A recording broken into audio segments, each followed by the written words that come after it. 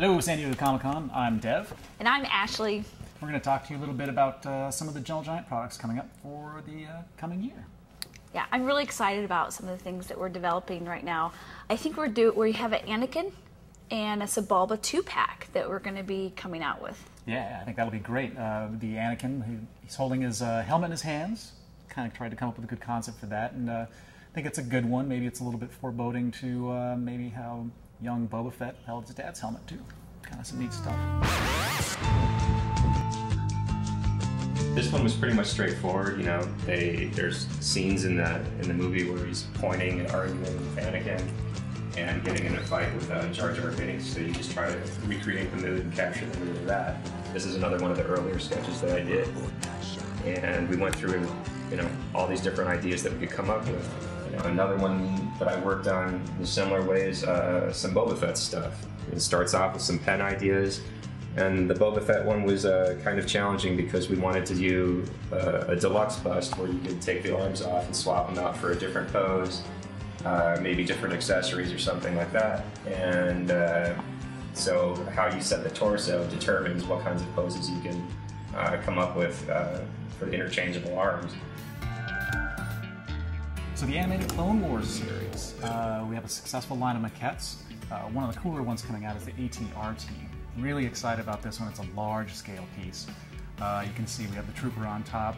And it's actually in scale to the rest of the maquettes. You can see Savage and Press over here at the end. There was a lot of debate on doing Savage, whether or not he was going to be the buffed out version that you see developed later on within the Clone Wars season, or the more armored version here, whether or not he would have the vibro axe or lightsabers. So we thought the armored version was pretty interesting to go with. Hey Comic-Con, I'm Dave Filoni, Supervisor Director of Star Wars: The Clone Wars, and I'm here at Gentle Giant looking at these awesome maquettes. I can't believe it. It's crazy to, you know, design something, make a show, and then see it literally come to life here as a statue. I mean, the ATRT, probably my favorite one right now. I hope that you guys are going to be taking some of this stuff home.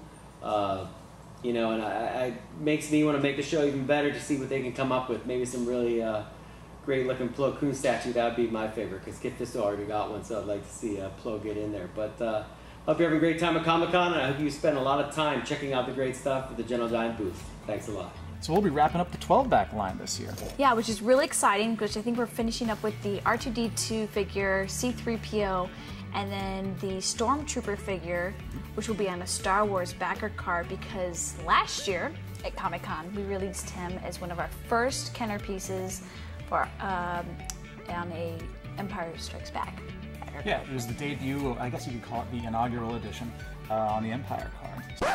Hey, you guys! New from Gentle Giant's Jumbo Vintage Kenner Collection, Han Solo and Chewbacca.